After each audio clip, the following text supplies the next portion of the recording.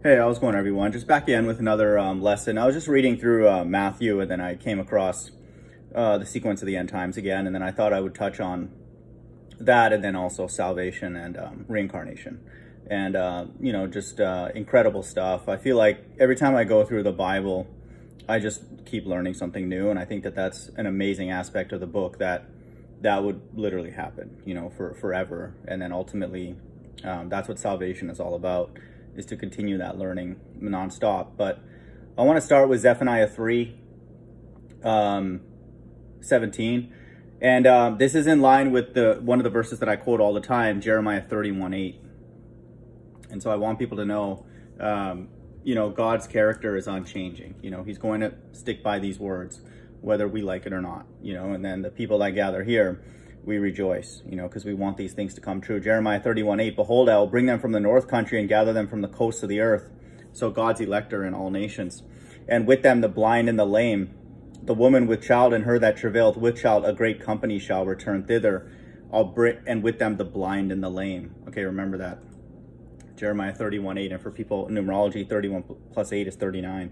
3 nines, 999. And if you rotate that, that's 666. So that's in the last days.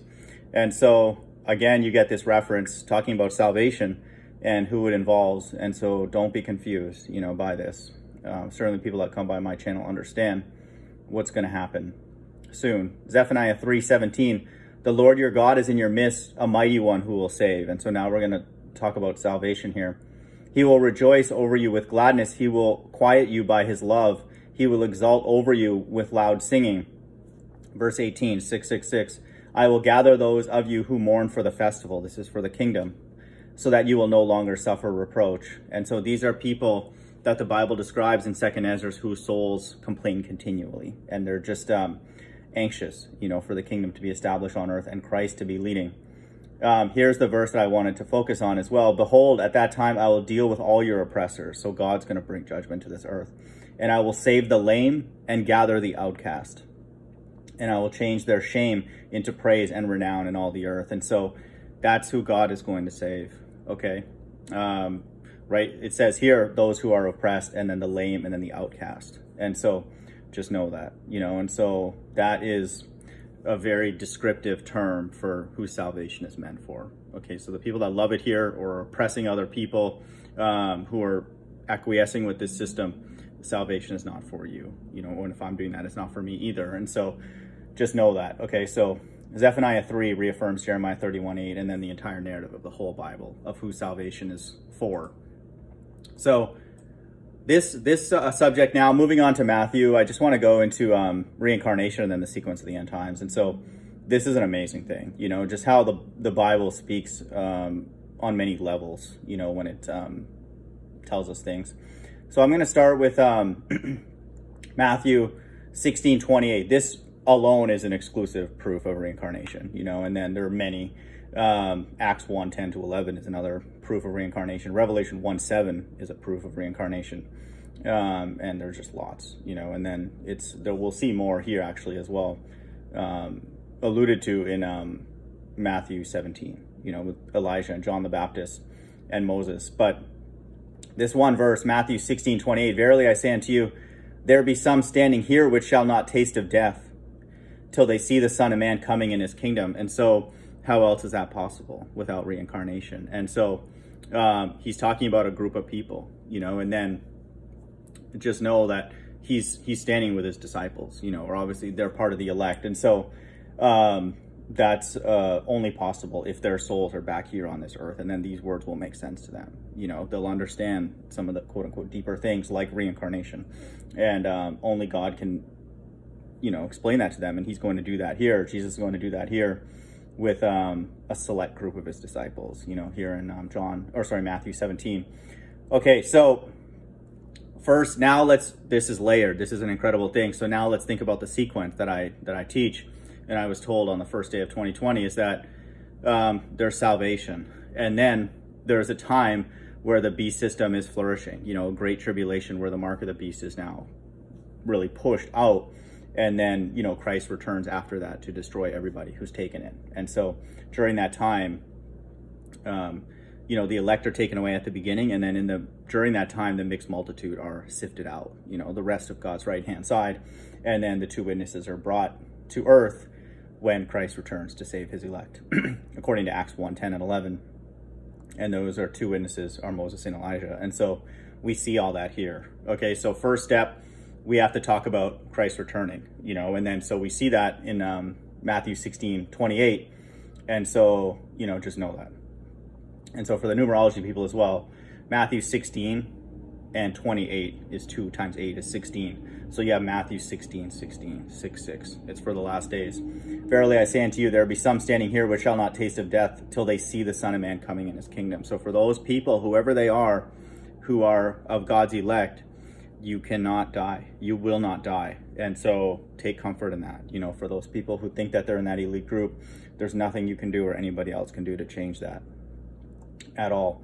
Like Christ says here, which shall not taste of death. This is a group of people.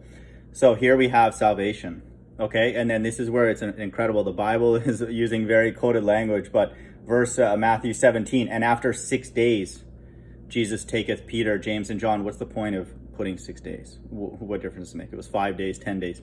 After 6 days is coded language for after you have the salvation event, you're going to have a period of the 666 system flourishing, you know, and then this is the Great Tribulation. And so this is an incredible piece of coded language.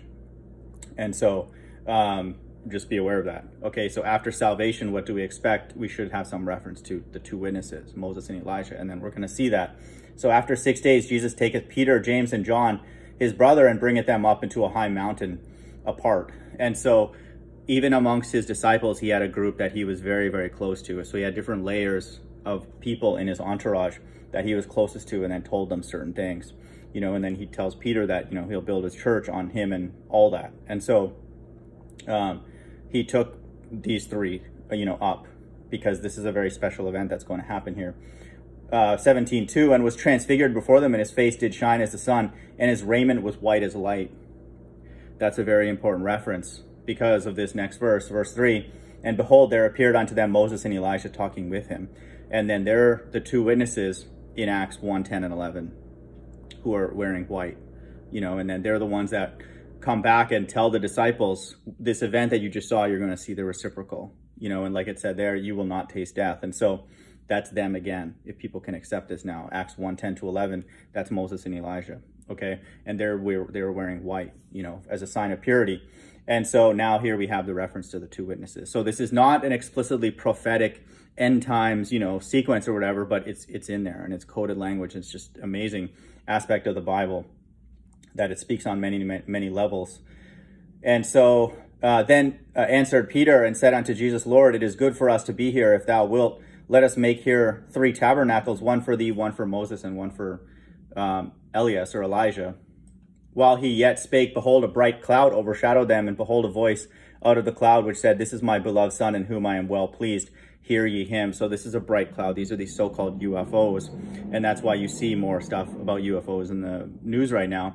And so this is, in that time, that's, you know, what's being proclaimed, you know, for this this bright cloud in a voice, you know, saying, This is my beloved Son. In the end times, it's these UFOs preaching the gospel during the time of the two witnesses. Okay, so this is consistent, even though it's not explicitly meant to talk about, you know, the sequence of the end times. It's in there, you know, and this to me is just an incredible thing that sequence is everywhere. You know, it's undeniable at this point that if the Bible is true, then that is the sequence of events that are going to take place in the last days.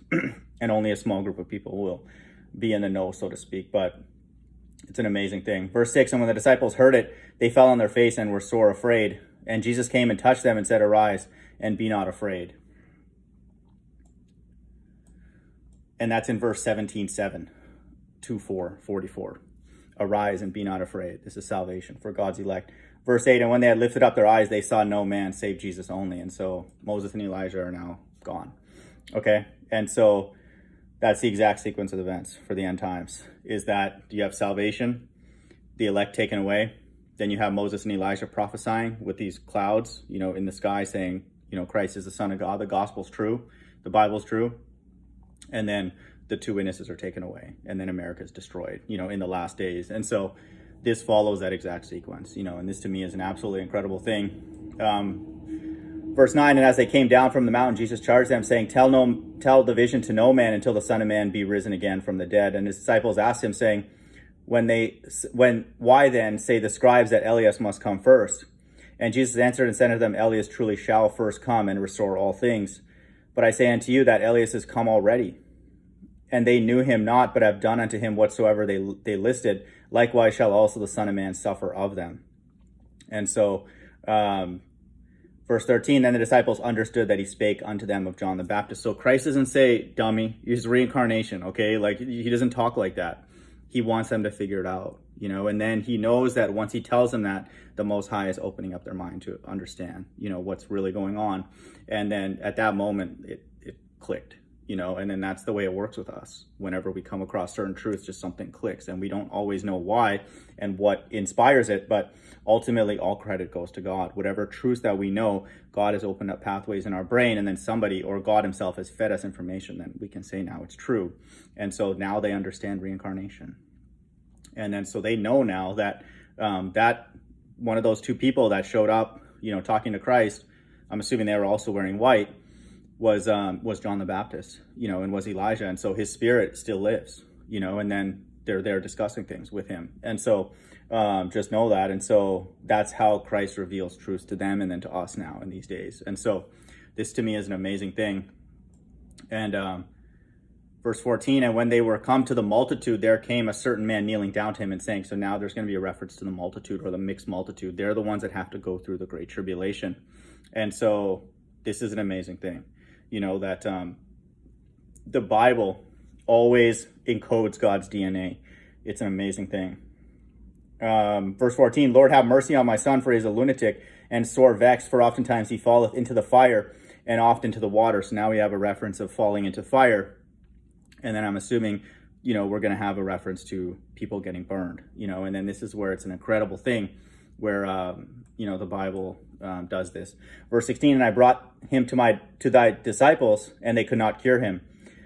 So there's like, even amongst his disciples, there's an elite group. You know, it's like he brought them to the other ones, but then they weren't able to do it. And then so now he's with his closest quarters, you know, and then God shows a certain group of people certain things. And so just know that. Verse 17, then Jesus answered and said, O faithless and perverse generation, how long shall I be with you? How long shall I suffer you? Bring him hither to me. And so this is fire and talking about a faithless, perverse generation. And it's talking about it, you know, it's foreshadowing what's going to happen in the end times. And so this, Matthew 16 and 17 foreshadows the end times completely, you know, and this to me is an absolutely incredible thing. It supports, again, reincarnation. And so the only thing to me that would mean that the Bible is not true or we're not in the end times if the elect are not on this earth right now. And then I have a strong suspicion that they are, because these words make sense to me. Hope everyone's doing well. Bye.